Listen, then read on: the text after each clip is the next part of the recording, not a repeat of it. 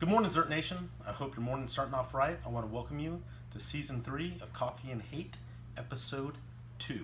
Today, we're going to talk about the art of the one-man detail. Now, if you look at a protection detail, their sole purpose is to provide a 360-degree protective diamond around the client. Now, when we talk about a one-man detail or solo agent, how does a one-man effectively give his client the proper security coverage?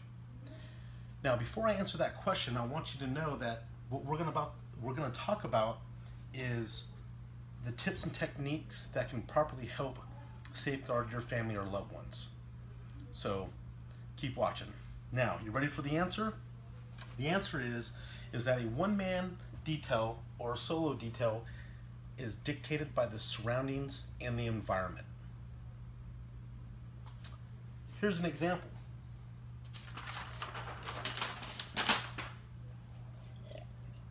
Let's use the bustling streets of New York City. Now, your environment and surroundings are all dictated by the time, day, and time of year. So, if we're walking down the street with our child, one man, you and your wife, or just you with your wife or you with your child, and you're walking down the street, there's a lot of considerations you gotta take in consideration. Busy traffic, storefronts if they're open, scaffolding, construction, panhandlers. There's a lot of stuff to process, especially when you're walking the streets of New York City. And I'm just using that as an example because it's there's a lot of stuff going on in New York. You know, there's always construction. There's always traffic. You got tourists that are not watching where they're going, and then you have the New Yorkers that know where they're going and they're beelining it. So there's a lot to process, and you're probably asking, like, how can you process all this information? Well, here's a little technique that we use in the protection world. RTVAs, risk, threat, vulnerability assessments. So what that means is these can be used strictly for your home, a vacation, out-of-state trip to Disneyland, your work, office, or just going to the grocery store or mall. Now, these can be written in detail and taken a few days to basically have a full security umbrella of your trip, or the second you step out of a car, just a veil situation, you can do a hasty risk, threat, and vulnerability. This is just a mental checklist, guys. When you step out of that car, you're in that new environment with your kid, maybe just going to Walmart, man. Just going to Walmart. Right now, what are we at risk from? Is there, if not any potential threats? What are we vulnerable to and from? And you assess all those things. So when we talk about vulnerability, that could be weather. Hey, is it gonna rain? Do you have an umbrella? Like, it covers everything from the threat side, the threat mitigation, to being exposed to your environment, such as weather, construction, traffic, etc. So now, when we talk about this stuff, it's a lot, okay? So as a one-man detail, depending on, let's say, C is your child or client, you're basically, as a one-man detail, are going to float around like a satellite or a moon around Earth. And your positioning is going to dictate what you feel your at risk is. So if you're walking up with your child and there's an alleyway with some panhandlers, you're basically going to kind of position yourself between your child and those panhandlers while walking through, right? And then now if you have, a cab full of, drunk guys getting out, you're going to rotate back around and always shift. Nothing's ever perfect, guys. There's no easy or there's no all-in plan for one-man detail. The thing is being flexible, flow like water, and have your head on a swivel and consistently be surveilling the area around you, bottom line.